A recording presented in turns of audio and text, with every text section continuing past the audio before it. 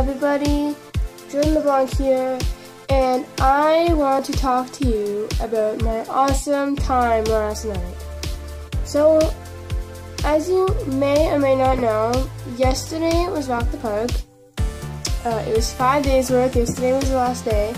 And I went yesterday because my favorite band was on yesterday, which was marianas.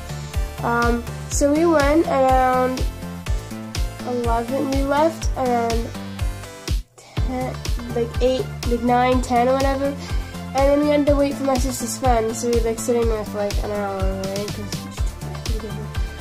We wanted to get to the gates early, but by the time we got there in like maybe 20 minutes if the gates opened at Harris Park, Rock the Park. So much for getting there early, right?